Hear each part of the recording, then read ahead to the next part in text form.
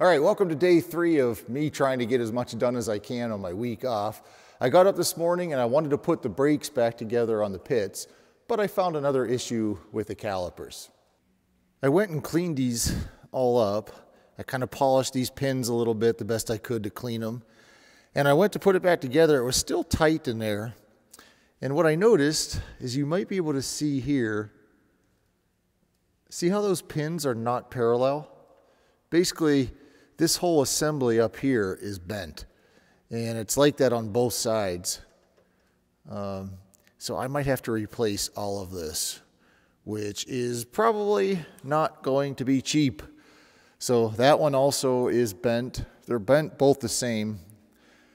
So I think the mechanic's coming over today to finish some other things up, so I will have him look at that. But this might lead to a complete brake change with the calipers and everything. Also, at the end of yesterday's video, I said come back today because I'd be laying up the fiberglass on this fairing. And it's actually going to be tomorrow. Because when I make a video, it actually gets published the next day, so I'm all confused on my days. But anyway, the mechanic's coming out today to work on the pits, so I'm not really getting much done on the Super Duty. I am still cleaning off a little bit of that overspray on the side of the fuselage. So I've been working on that, but we'll be laying up the fiberglass tomorrow, which is Wednesday. So Thursday's video will be the fiberglass on the fairing here. Well, there's not much else I can do on the pits until the mechanic gets here, and I'm not even 100% certain he's coming today. So I don't want to waste a day, so I'm looking at the Super Duty to see what I can get done on here. So what I've decided to work on today is the Super Duty fairing kit, which you can see here. Now there's a couple missing. This one I already have installed, and this one I already have installed. The first one I have cut and fit is the right wing aft strut fairing. And you can see I just have it taped in place. The next thing I need to do is just put a couple little sheet metal screws around there to hold it, just like I did on my cruiser. These little screws work perfectly for holding it to the wing. The other thing I want to mention is you can see up here, this is where I have mine split. It does have to be split, obviously, to get it around the strut.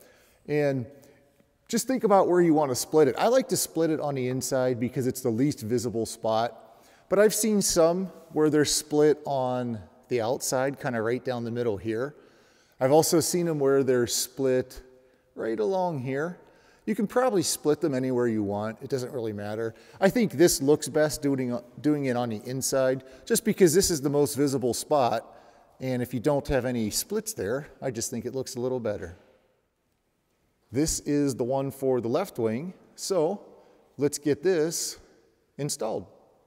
Now, as you might guess, the first thing we need to do to get this ready is cut off this end here. And to do that, I'm using this little hobby saw.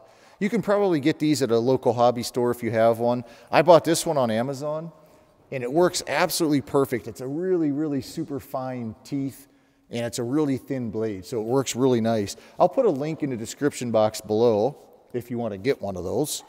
So what I'm going to do is just slice off the very top here.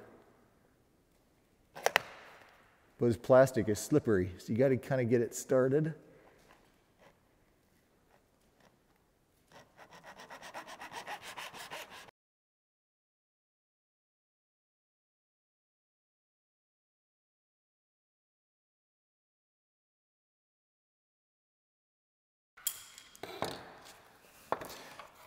After I have it cut, I'll take a piece of wood with sandpaper on it and square this up real nice.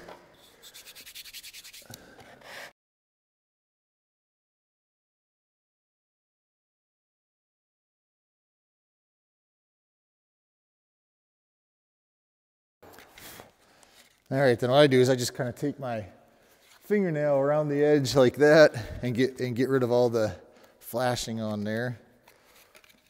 Might even have to, I'll probably get in fact, yeah, I'll go grab a razor blade and kind of slice it off the inside. All right, so I'm just going to take an X-Acto blade and kind of scrape and cut what I can off of there just to clean up the edge.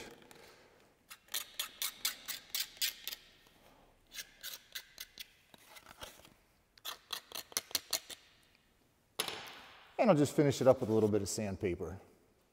The next step is going to be to split this so that it can be spread apart and put on the strut. And I'm going to do that right about here. And that's where this particular saw comes in really nice because it's super thin. Just gets a super thin cut. So let's do it.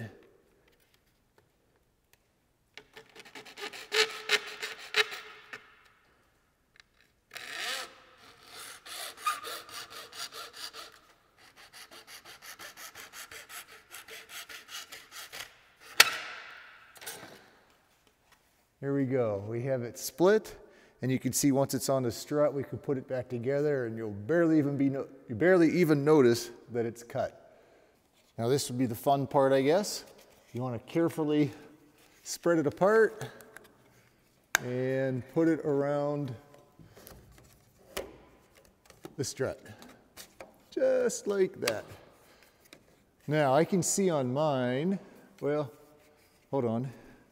I might have to trim the bottom a little bit more to get around the bolt.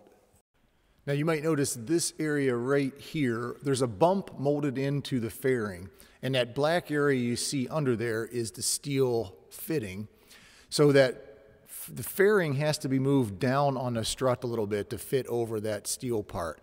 So as you can see here, I'll need to trim a little bit more off the bottom of the fairing to fit around the bolts.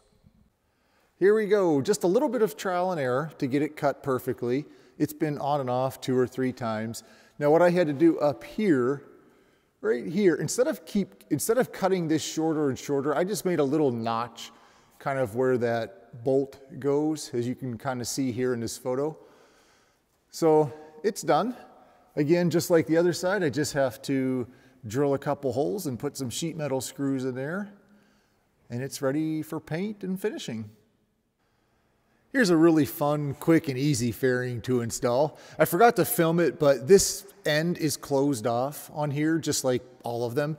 And all I had to do was just slice that off, and it opens it up to a perfect circle, and it just fits really nice on there. So those are easy to install. Again, probably just maybe even just 2 sheet metal screws to hold that on. Maybe I'll put 2 on the sides too. But that one's done. What I'm working on now is the main forward wing strut fairing, and this is put on exactly like the aft one, so I probably don't need to show you too much. Again, all I did was I took my nice little saw here and just sliced off the end here, and then the next thing I'll do is cut this, and it should slip right over the strut. I might have to trim this back a little bit more. Again, I'm not sure. Sometimes I try to take as least amount off as I can, and then, you know, if I have to, I'll trim it again. So we'll see how that works. So you can see I have this one on the front strut right now. And you can see, I'm sure you can see on here where the end of the strut is. You can also see right here is the 3rd hole here. There's 3 bolts that go in here. And what I've done is I took that bolt out because it was much easier to put this on without that bolt. And now I can see where that hole is or where the bolt goes, and I can trim this to above that bolt. So you can see I've got to trim a good 1/2 inch or so off of this, but you can see how nicely it fits. It really fits really nice. It's a real nice fitting, good looking fairing.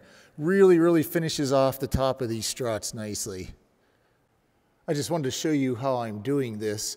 What I did was I taped the fairing in the proper position, and then I used another thinner piece of masking tape just to mark off where I want to cut it. Now the top of the strut goes to almost the top of the masking tape, right about here. So there's still a lot of distance here from the bolt to the top of the strut that the fairing will go over. So I just found that to be a little bit helpful. Instead of trying to draw a pen line or something on there, if I just tape this in the proper position, I can put the tape on here, and now I can just go back and slice off right at the end of the tape. Change of plans. Right after I filmed that last clip, I was going to take this off and trim it, but I looked up on the top side here, and if I continue this line over, there's just not a whole lot here. I'd rather have this come down further over the strut like that. So I think what I'm going to do is move this tape down, and then what I'll wind up doing is on the bottom of the fairing here, just cutting out like a half circle, and that will wind up going around the bolt. That just lets more of the fairing come down over the strut. Does that make sense? I hope I explained that well, but that's what I'm going to do. I'm going to move this tape down a little bit. That will give me a little bit more back here. There, I have sliced this or cut this off with the saw to the tape line. I'll take the tape off, clean up that cut, put it back on and see how it works. And if you're wondering, this here saw does cut very nicely through your finger. So I went to Mark's Hospital and got it all patched up. Here we go. Here's what it looks like. Now I put a little bolt with a washer in here just to kind of show you what it would look like, but obviously the nuts will be on the bottom part here. So this would actually be a nut, but just to give you an idea of what I'm showing you there, that's how it looks. Now what I'll do is I'll take that little bolt out and put a drill bit up through here, all the way up through the top, and that'll mark the location up here since I can't really get in here with the wing. And then I'll just cut a little half moon or half circle out of there too. And you'll note, I don't know if I can do this with while holding the camera. I can't, but this does close up really nice. This gap almost completely disappears. These two match up just perfectly. It's just, you kind of need two hands to hold it in position. But anyway, that's how it fits on there. It looks great. Really happy with these. And I'll go ahead and do the other side. Well, that's about all I have time to do today. I got most of the strut fairings done. There's just two more I have to do. That's the rear jury strut fairing, so I'll probably try to do that tomorrow. Speaking of tomorrow, here's what's coming up tomorrow. I have the pits mechanic coming out. He wasn't able to come today because he had a higher priority project to do, and I certainly don't blame him for that. So he's going to come out tomorrow morning. Then at 8 o'clock tomorrow morning, I have a plumber coming out to but to finish some things that I started years ago, like my sink in the hangar. I put a new sink and countertop and cabinets and stuff in and never finished hooking up the sink. And I've been telling myself for 3 years that I'm going to do it, and I never have. So I've just decided to have a plumber come over and do it. It's going to be really nice to have that finally hooked up and finally have a working sink in the hangar so that I can wash my hands or wash parts or whatever. So that's going on tomorrow morning. Then at noon, Len is going to come over and we will make the fairing for the bottom of the Super Duty windshield. So check back tomorrow. I'll see you then.